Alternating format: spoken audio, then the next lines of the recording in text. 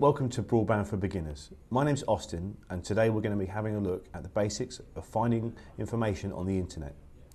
Let's start by having a look at google.com. So I'm just going to bring up Internet Explorer, which is one of the more popular web browsers that you can use. Here we go. And I'm going to type into the address bar google.com.au. Okay, so now we've brought up Google.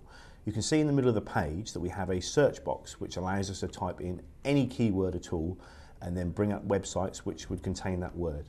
Let's type in the word cat. Press enter,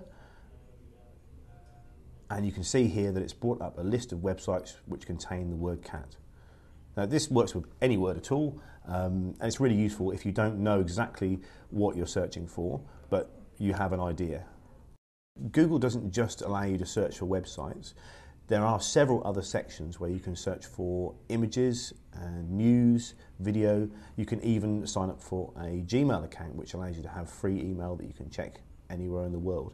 Let's have a look at the image search. So I'm going to type cat in again because I want to look for a picture of a cat.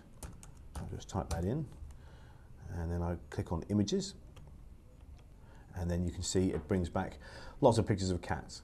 Now, this is a really great way of sifting through billions of pictures on the internet, and you can search for pretty much anything you want here. Another really useful feature of Google is the ability to search through a large database of maps. Just go to Maps under Google, and you can see that a search bar comes up. And then what we'll do, let's say, for example, we want to go to the Bell Tower in Perth. So we'll type in Bell Tower, press search, and in a few seconds it should bring up the map which contains the directions to get to the bell tower.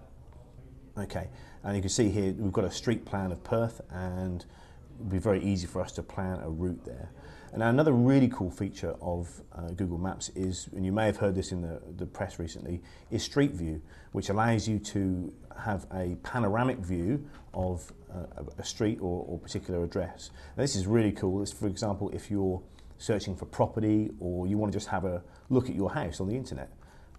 So that's kind of a cool new feature, and it's available in a lot of the suburban areas around Australia. I hope you found this helpful. Please feel free to check out the other tutorials available on our website.